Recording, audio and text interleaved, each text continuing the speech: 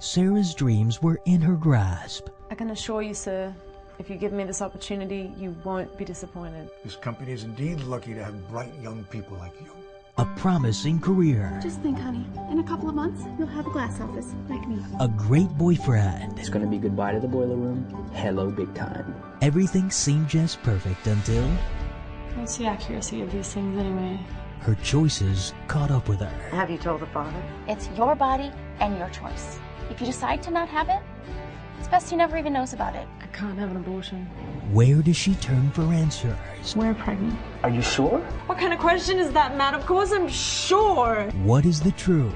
A child is going to change everything. Do you really think they're going to give the Connex account to a pregnant woman? What are the consequences? What does Matt think?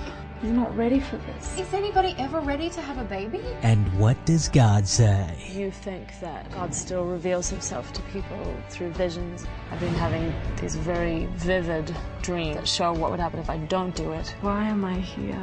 To see To see what? the direction your decisions are taking you. Rebecca St. James. It seems a little late in the day for God to start caring about me and my needs. Andrea Logan White. I made my choice. You're going to have to make yours. Just make sure it's a decision that you can live with. Brad Stein. Love isn't this thing that sticks to certain people. Love's living for others. You ready to do that for Sarah? With Charlene Tilton and Dick Van Patten.